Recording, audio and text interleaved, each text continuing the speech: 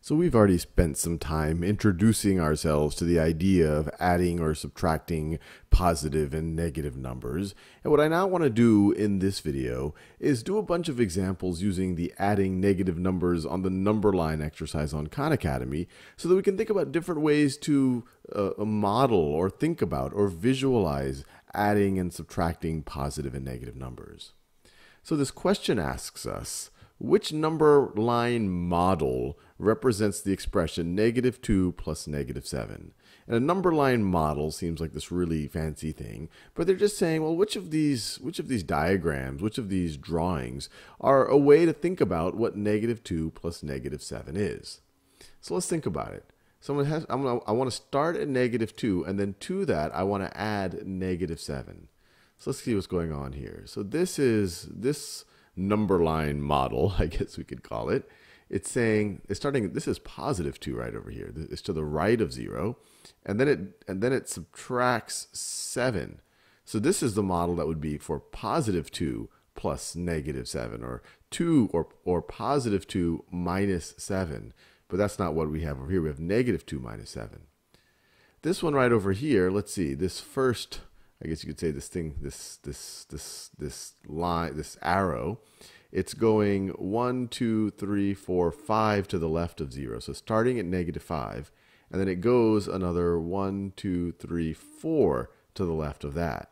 So you could view this as -5 minus 4, or you could view this as -5 plus -4, but that's not what we have up here.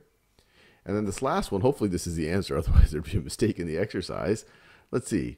We have this first arrow that takes us 2 steps to the left of 0. So 1, 2. So this is -2. And then we take another 7 steps to the left of that. So 1, 2, 3, 4, 5, 6, 7. So you can think of this arrow as representing -2.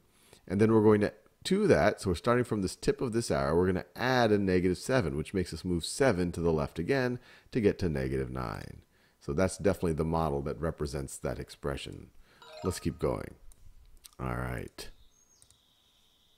Which number line model represents the expression 6 plus -2? So here they've taken our number lines, but they've made them go up and down. They've made them vertical. So one way to think about it, I want to start at 6, and then I want to add -2. So on a vertical number line like this, and it seems like we're increasing as we go up, I want to start at 6 above 0. So I want to start at 6 above 0. But then I want to add -2, which should take me 2 steps back down. This one takes me 2 steps even higher. So this one right over here is +6 plus 2, or +6 plus +2. This one over here, we're starting at +4, and then we're adding 2, so that's not what we're talking about. This one over here, this big arrow, this tall arrow, it's pointing up. It gets us to +6. The tip of the arrow is right at +6.